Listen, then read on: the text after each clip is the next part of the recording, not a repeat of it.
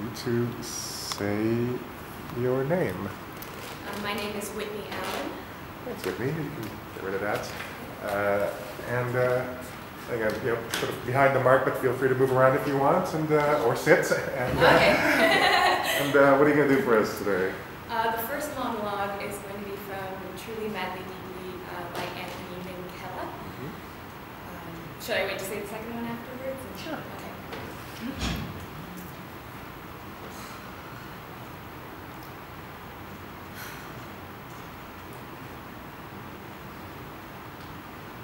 Mostly when I'm walking at night, or anyway, by myself. If I'm frightened, then he'll turn up. He'll talk about what I'm doing, some advice, and he'll say, don't be scared, I've told you, just walk in the middle of the road at night. And I do. I move over to the middle of the road. Or I don't know, he'll say, it's awful, this street, there's no proper lighting. Have you complained about this? He's always forthright. Then again, he always was forthright. And I would be feeling low, very alone and hopeless, and then he's there, his presence. And he tells me he loves me, and then he's not there anymore. And I feel okay, fine. Well, I feel looked after, I suppose, watched over. See, he never says anything profound or earth-shattering. It's not, well, God thinks this, or about the planet, or world events. It's all go to bed, brush your teeth, or the way that I'm brushing my teeth, because I always do it side to side, and I'll be doing that, and he'll say, down at the top, come on, down at the top and up from the bottom, or lock the back door. Lock the back door.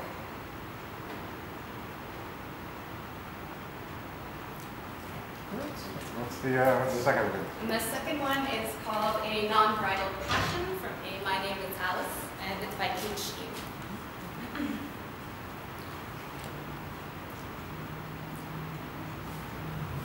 Oh, excuse me. Hi. Is this the bridal registry?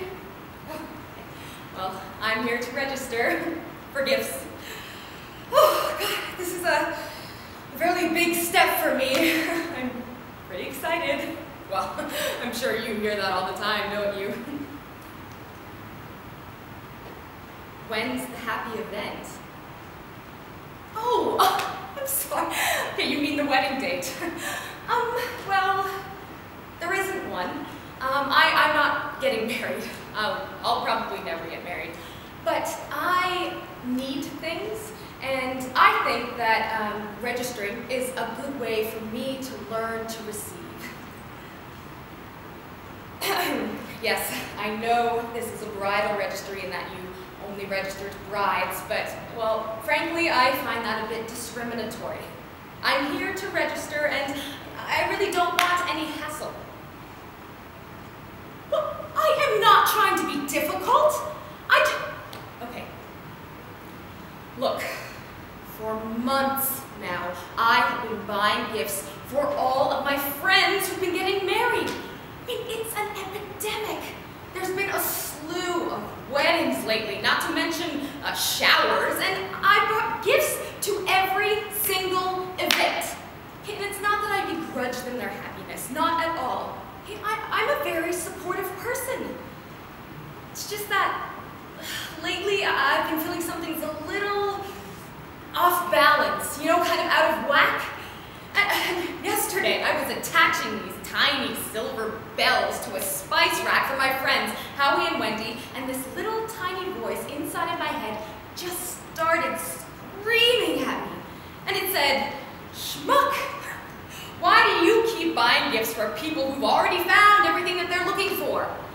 Or, you know, something to that effect. I don't remember exactly, but I do recall that the voice sounded resentful.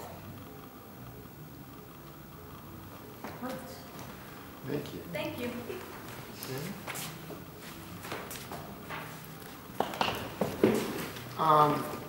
Wait a minute. Before, go back up for a second. Okay. Just real brief. All right. Let's say this is like out of the blue. I'm throwing this at you. It's just like a fun thing. All right. Okay. Okay. Let's say I'm from Harlem. Okay. You're from Harlem. Okay. All right. And you just caught me sleeping with your best friend. And you're mad as a motherfucker. I mean, like that kind of mad. Okay. Can we hear that from you? Sure.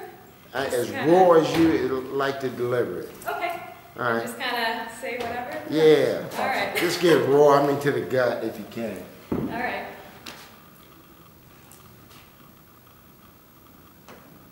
Are you fucking kidding me? Are you fucking serious? I went to the grocery store for 2 fucking minutes and I come back and you're fucking sleeping with this whore? You know what? I'm not surprised. Why am I not surprised? I mean, I can't even begin to imagine what was going through your mind when you think that, oh, hey, why don't I go next door and knock on this whore's door and decide, oh, you know what, you're looking pretty fine today, why don't I just fucking put my dick up your ass?